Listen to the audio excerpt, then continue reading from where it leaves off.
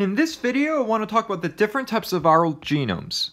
So let's say we have this virus with its lipid envelope, its protein capsid, and its viral genome.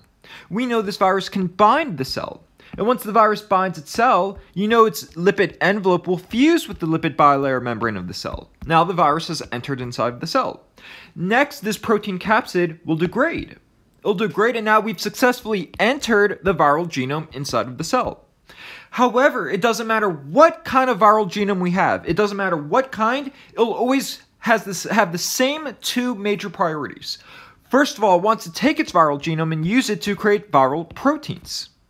Second of all, it wants to take its viral genome and use it to create copies of the viral genome. So once we've created viral proteins and we've created copies of the viral genome, now we have everything we need to create new functioning viruses. So exactly how do we do this? Well, the first step is we take this viral genome and use it to create mRNA. And we know mRNA is essentially just single-stranded positive sense RNA. And we know it's important to create this positive sense single-stranded RNA. Because, for example, if we have this double-stranded strain of this nucleic acid, we know it's the positive sense strain. It's this nucleic acid sequence in this positive sense strain. It's these codons with this positive sense strain that can create a functioning protein.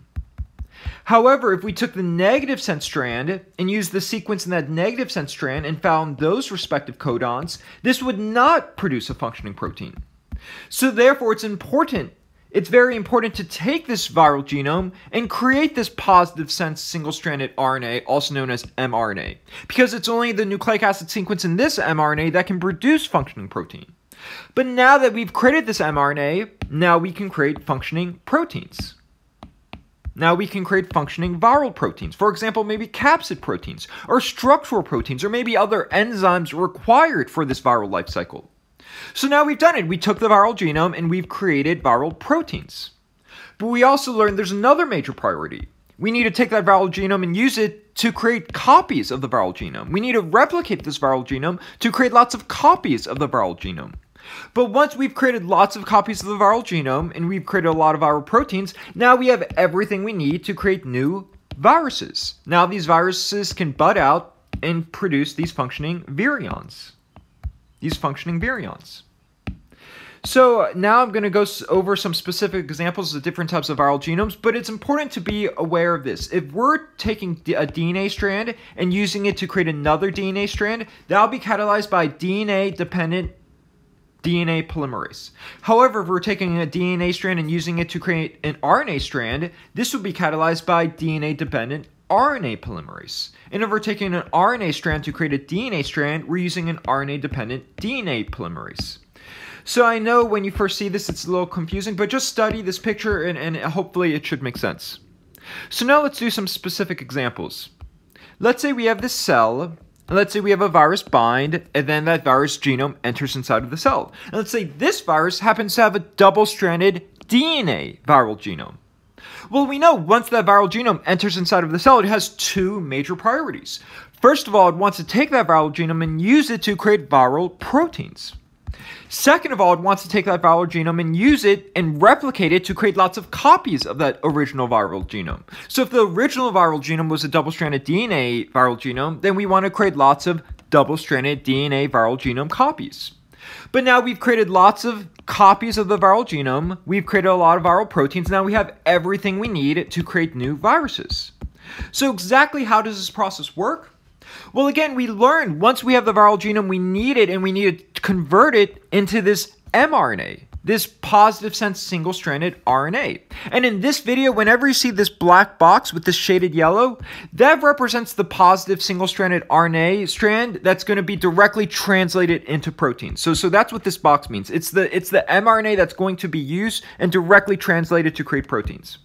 But now that we've created this mRNA, it can be translated to create proteins.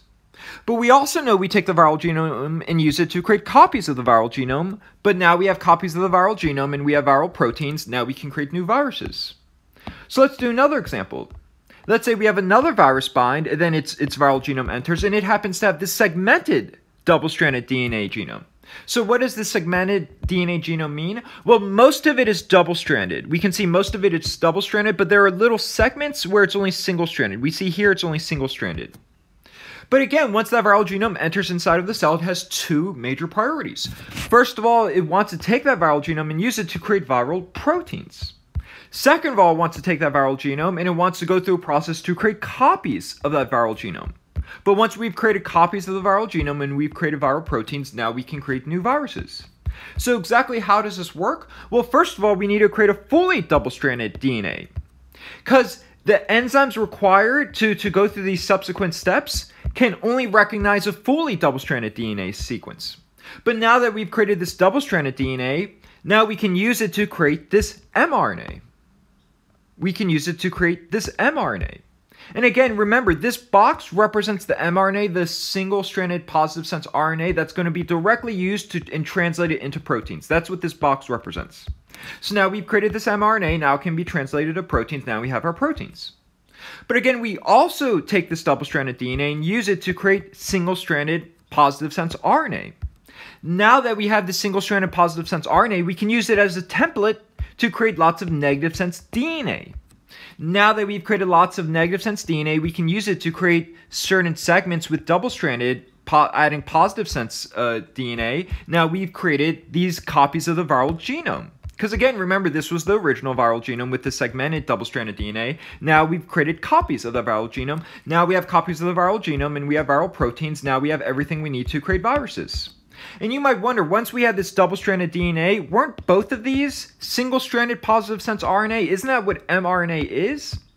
Well, yeah, but again, so really in reality, these actually are the same. But remember, this box just represents the specific mRNA that's going to be used to directly translate into proteins. So that's what's going on with that life cycle. So let's do another example. Let's say we have another virus bind, and its viral genome enters, and it happens to be a single-stranded positive sense DNA genome. Well, again, it's the same idea. Once that viral genome enters, it has two priorities: create viral proteins and create copies of the viral genome.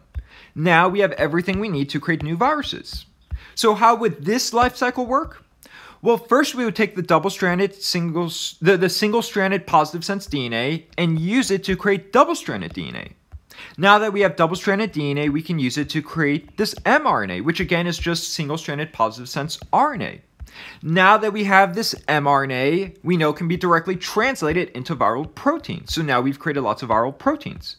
But also, once we have this double-stranded DNA, we can also use it to create single-stranded positive sense DNA.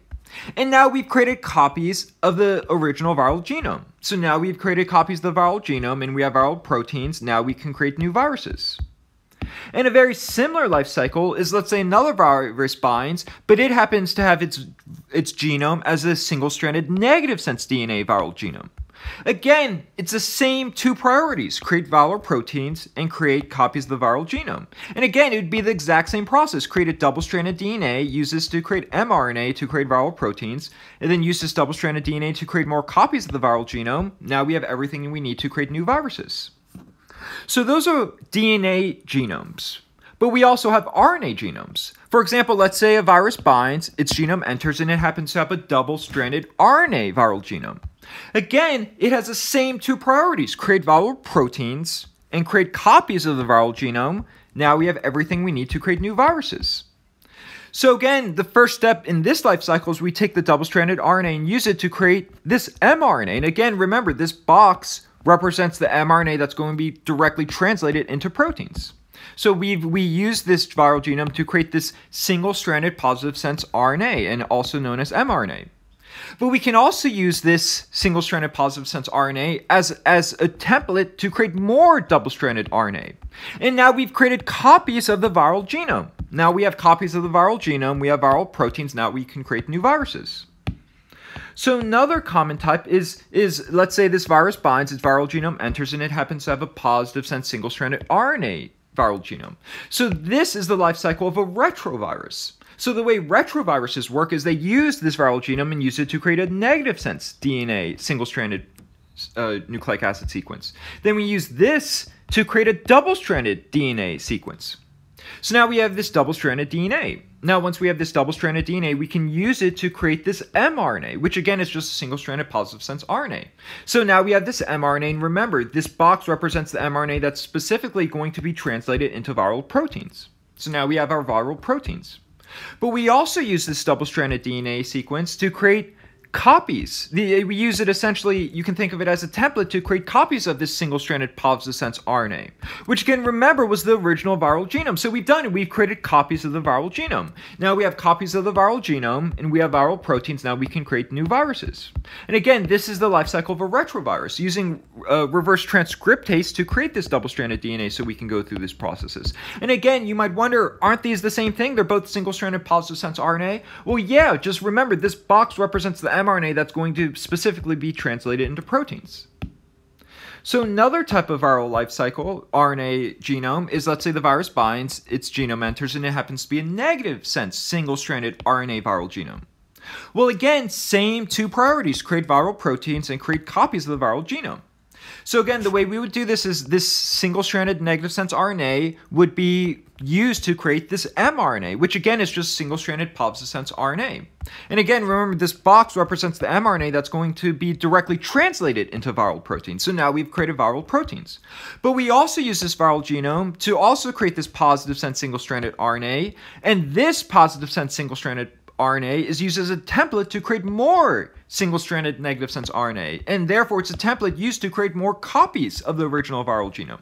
Now we have a lot of copies of the viral genome, we have all these viral proteins, now we have everything we need to create new viruses. And again, I keep saying this, but remember, this box, even though these are the same thing, this box just represents the specific mRNA that's going to be used to be translated into viral proteins. So now the last type of viral genome is, let's say a virus binds, its genome enters, and it happens to have a genome as a positive sense single-stranded RNA viral genome.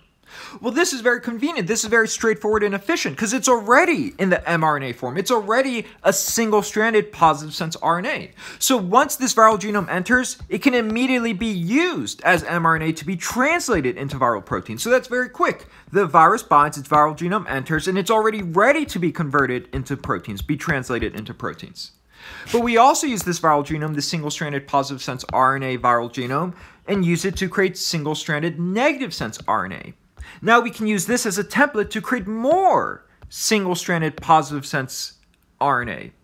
And now, so again, we've essentially created copies of this viral genome. So now we have more copies of the viral genome, which again, remember, is single-stranded positive sense RNA. So really you can think of it as mRNA. So these copies of this viral genome can also be used, translated to create